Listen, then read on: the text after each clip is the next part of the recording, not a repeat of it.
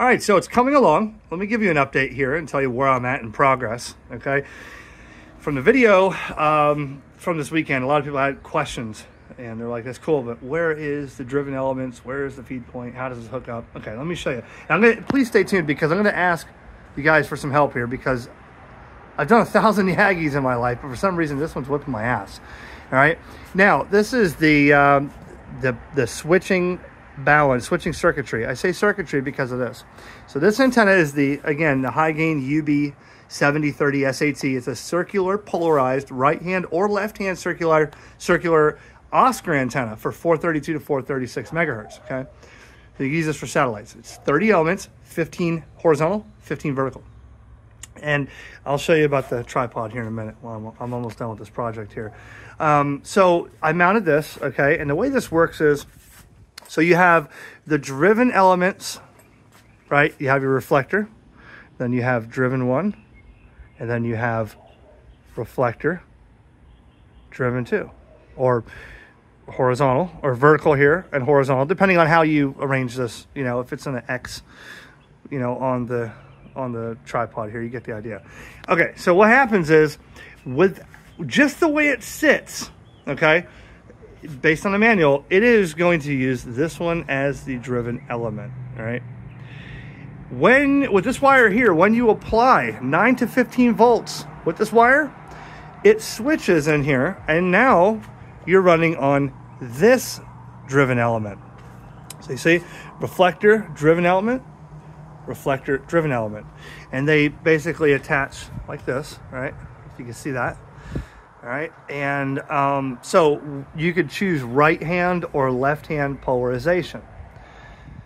So I'm going to be using this for EME Moonbounce on JT65 and 100 watts with some really good people asked, oh, you got to have some good feed line. This is 7/8 Heliax, 7/8 hardline with some really good connectors on here. I have abundance of that. I also have 1 1/4. If I really wanted to use it, I have plenty of 1 1/4, but the connectors for those are very expensive. This has been sitting over here for years, but there is ends on there. They're taped off. So, by the way, if you see right here, see, that's 1 1/4. It's like hollow in the middle. Very, very low loss, but I don't think I need something like that. So we'll stick with the 7/8, okay? Now, I told you that I was missing a couple elements, right? So if you notice, this one's a little different. I went to Tractor Supply and I got me some 3/16 steel rod, right? Because there is a aluminum rod that comes with it, okay? It seems a tad bit short.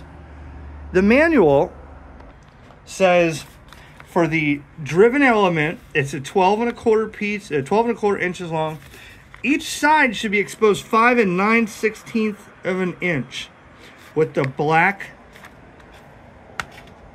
band, right? There's the black band. Okay, so it's not that long.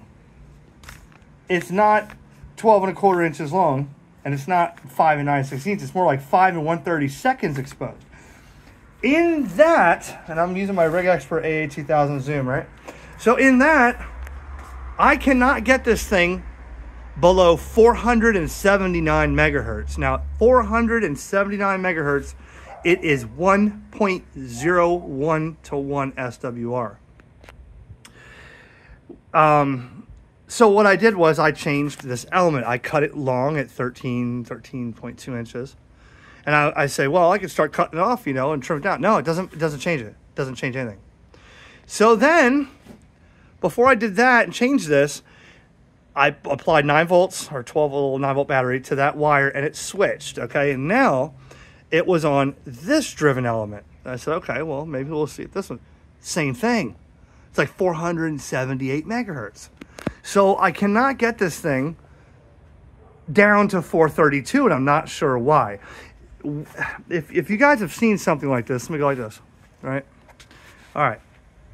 So that's the I guess the feed point, the driven element. So I did change the spacing. It says it should be 1 1/4 from here to the inside of this bracket here, 1 1/4 from here to the inside bracket. I've moved it out. I've spaced it out. I've tucked it in. Doesn't change.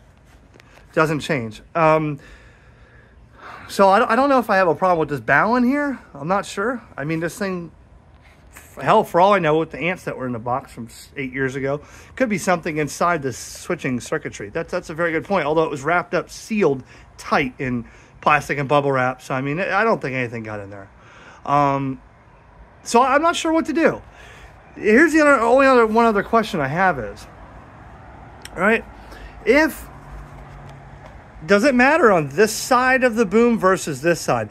I would imagine that if you're looking at this here, right, I don't think it will matter if this is mounted on the bottom, touching the same driven element. If it does, then, well, I got it backwards. But the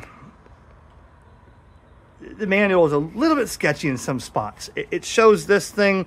I mean, could this be too close to that driven element? But then again, why is this one doing the same thing, right? I'm not exactly sure what to do. So if you have any comments or questions, I mean, advice, let me know. Because, I mean, this thing's getting pretty close to, I mean, I got that thing pretty straight. Look at that. I got the elements pretty straight, man. And for the most part, when you look at it, when you measure those, they are going down, you know, down all the way to the end. But the good thing about it is, where's my other piece of rod? There's a piece of rod, yeah, the one I just cut for this. So if this doesn't work, I could always use this, as I said in the beginning video, I got 2 elements missing. Well, now I don't, because I bought the 3/16 tube, or, you know, steel rods, so I can finish that, because it was missing. I've tripped over this box 1,000 times today. Yeah, anyways, all right, so that's that. The only other thing I'm going to do now, I did say make like a thing, but you remember this old tripod? Yeah. I've had that now for 5+ years. Got it from Gigaparts, all aluminum tripod, 34-foot carbon fiber mast. Now, I did take out a couple of these sections to where I could fit a 1-inch piece of PVC. And what I'm going to do is, I'm going to cut it about, I don't know, here. Put a 90-degree elbow, come over with a piece, 90-degree elbow. And then that way, I could bolt. All right, this box has got to go. That's got to go right there. All right, so then I could kind of go up, over, up, and then I could take this thing, go up and down with it, turn it this way, and maybe a couple hose clamps around the PVC elbows to keep them stiff, where I can move it with the Armstrong method, but not have it fall.